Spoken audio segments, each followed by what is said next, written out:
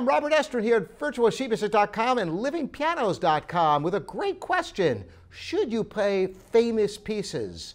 Now, this is a really interesting question. Should you play famous pieces? Well, of course, so many people study an instrument because there's a certain piece or group of pieces that they absolutely love and they want to play them. And chances are they're pretty popular because they've been exposed to them. Now, there's no real harm in playing famous pieces. However, by studying pieces that you may not be familiar with, it presents challenges that are important to overcome. If you've heard a piece many times, it can act as a crutch to learning it, which isn't necessarily a bad thing in some circumstances, but it's essential that you be able to learn pieces you haven't heard before. Now, what about in public performance? Is it better to play famous pieces or pieces that are less known?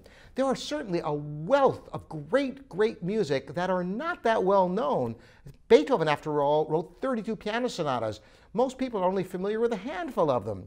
Well, if you choose a famous piece, you might think the competition is fierce because people are familiar with them and you're being compared to all the other pianists, if you're a pianist or a violinist, all the other instrumentalists out there.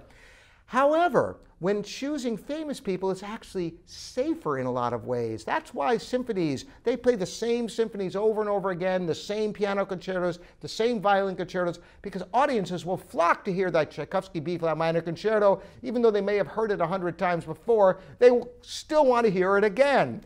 So perhaps the best programming involves some pieces people are familiar with, that it's kind of an anchor and a hook to get them there at all, and then expose them to maybe composers that are less familiar to them, and pieces, later works of the composers that maybe they haven't heard before. And in studying music, you should definitely pepper your repertoire with not only pieces that you love and know, but pieces that are challenges because you haven't heard them, and it's a discovery for you. So this is not a black and white question. I would say a combination is definitely in your best interest. Tackle both, and you will be rewarded with additional skills, and you will also take your audience on a journey from the familiar to the unknown. Thanks for the great question, and thanks for joining me, Robert Estrin, here at virtualsheetmusic.com and livingpianos.com.